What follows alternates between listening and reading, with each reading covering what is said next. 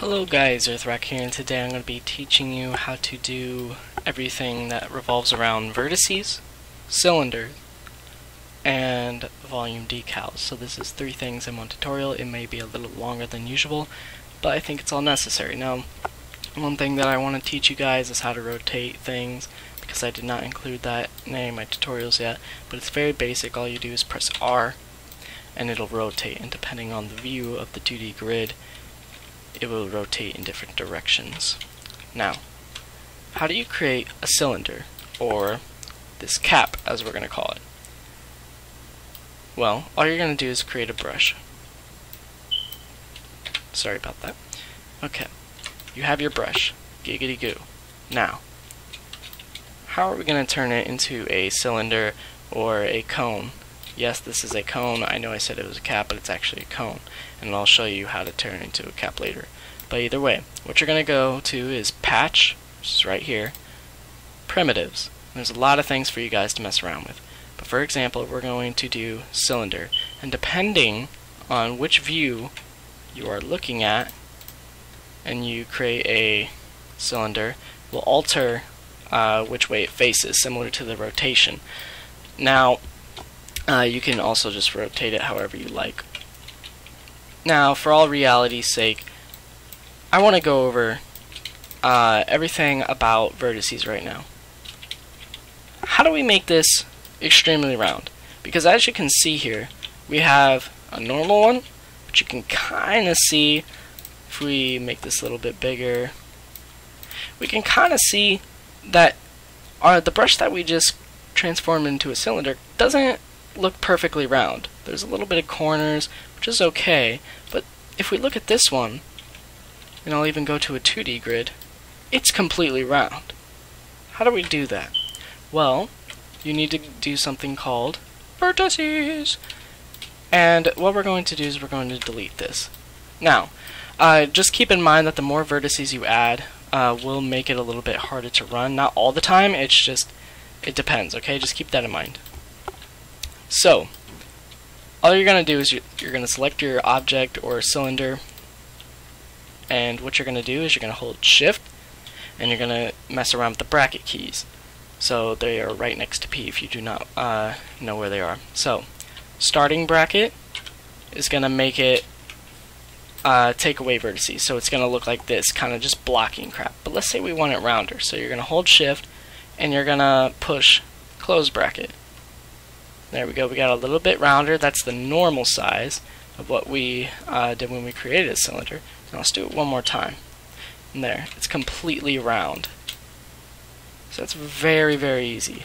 And it's the same thing with the cones. I mean, sure, you can try to make it look like a round area, and we'll discuss how to access these vertices when in another tutorial, so don't get confused by this yet. But either way, how do we make this more round? Well, it's the exact same process. Sorry if I'm a little tired.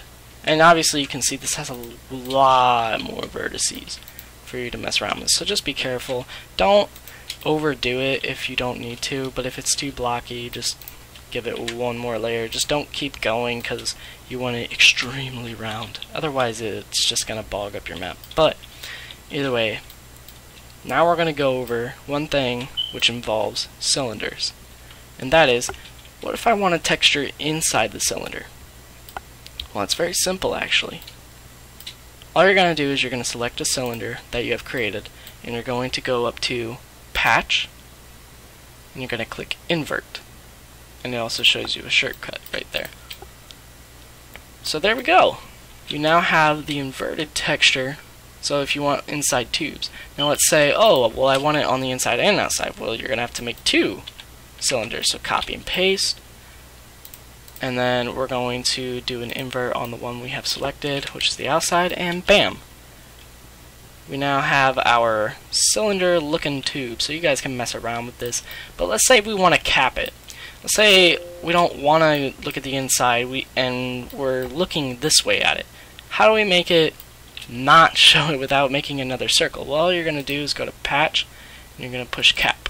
It's going to create caps on 2 ends. If you don't want the one on the other end, just delete it. But notice that you can still see through it, and that's because it has not increased its vertices. So there you go. We have fixed the vertices. You can reapply the texture. Bam. And there you go. That pretty much covers cylinders, guys. Let me delete these really quick.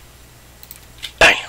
Now we're going to go over volume decals. And if you guys may know, my map consists of a lot of volume decals. And that's not a bad thing. It just helps add detail. So what are volume decals? Well, volume decals are this moss, this graffiti. It's just textures being applied on a wall without making everything really hard to apply. And also you can put it on models, which makes it really easy. I'll show you what you can do with it. So let's get out of here and let's open up our tutorial Radiant and bring that up here. So let's say we want to add it on here. Well, you're going to press B to open up your entity window. You're going to type in decal if you don't want to look for it. But either way, it's under MISC and it's called volume_decal. Drag that onto your map. You're going to get this red box. Now, keep in mind, if you're in F7 mode, let's get out of game view. If you're in F7 mode, you're going to see this own texture, meaning it doesn't have a texture applied to it yet. But then if you go in F8, you see, wow, it's not there. Well, notice this arrow that's on it. Let's go into the 2D grid where you can see it a little bit more, and let's drag it over to the one with less vertices. Now, you see this arrow, right? That's pointing towards the player. Let's just imagine that's pointing towards the player. So in that direction, it's looking at you. So that means on the opposite side is where it's being projected. So let's rotate it so that the arrow is facing directly upwards, as if it was looking straight into our souls. And there you go. It is now showing on the object. And we can apply models on it too. Let's go ahead and drag a little model in here. Let's drag a little human, because you know, he's got some booty on him.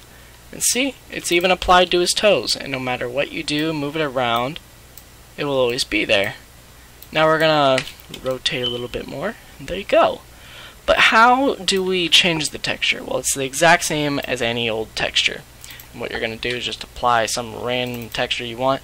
Not all of them will work, but let's see.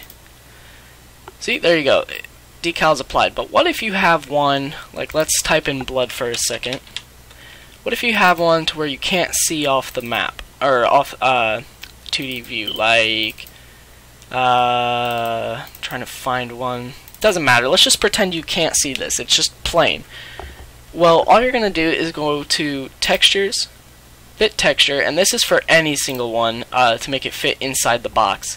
So then you can actually see the entire texture that's supposed to be shown. So let's say, bam, that's too small, just fit the texture, and boom, it's fit with the parameters that you have of this box. So let's go ahead and delete this guy. What if we want it bigger without having to fit all the time? Well, all you gotta do is see these little boxes. These are actually going to change the shape and size of what you want your blood and decals to look like.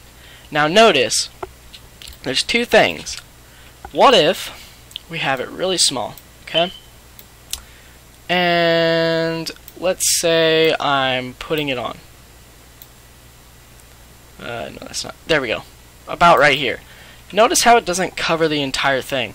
It's because whatever is in this red box is gonna show the decal. And there's also another thing that you need to keep in mind is that when you enter this, I don't know if it's in game, but I predict it would be, but when you enter the red box, you can't see the texture anymore. So you need to avoid that from players. So what you're gonna do is shrink the box, make it skinnier to whatever direction you're facing. Doesn't matter. So drag it down. Doesn't matter where it is, it just has to be in the box. So let's say, okay, you got that problem fixed, but it's not going all the way. We'll just make it a little bit bigger to where it fits your entire surface. And then no matter where you move it around, you'll be fine. So that was just a quick introduction to volume decals. I know I sound very tired. I didn't go to bed till 5 a.m. I'm extremely exhausted. I will be sure to post more tutorials. Next will be lighting and volumetric lighting, and then next we'll be porting models into the game. So I hope this tutorial helped you guys. Please give it a like, a dislike, and comment down below, and I will see you guys in the next one.